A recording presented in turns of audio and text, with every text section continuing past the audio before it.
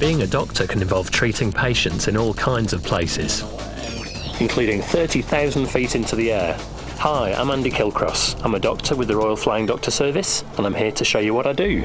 The Royal Flying Doctor Service provides health services to people in rural and remote Australia who are a long way from facilities like hospitals and clinics.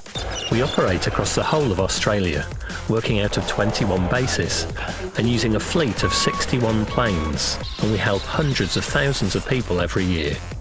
I work here at the Port Augusta base, and together with 2 other bases, we look after the whole of South Australia and the lower half of the Northern Territory. Phone and high-frequency radio calls come in from sick or injured people in this region, and our operators record details about each caller's medical condition and location.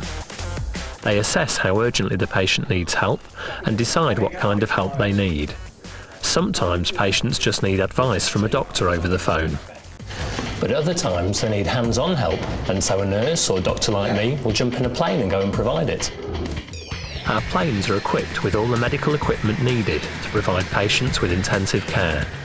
We have devices for monitoring patients' vital signs, drips, oxygen and lots of medicines.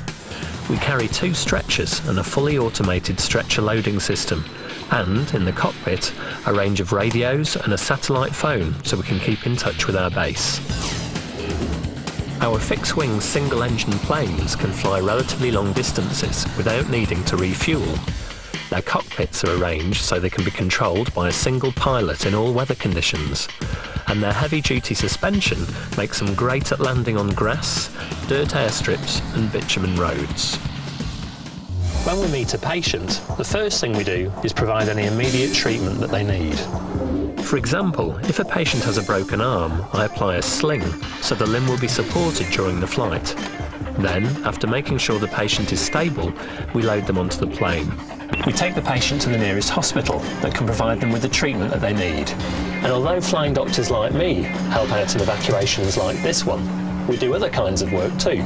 We assist people who need transporting from a small hospital to a big one. We fly to isolated places to give the people their checkups or immunisations, and we do remote consultations over the phone.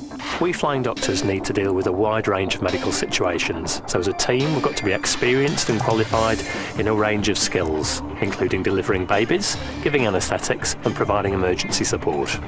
So that's a sneak peek at what the Flying Doctor Service does, and now it's probably time that I got on with my job.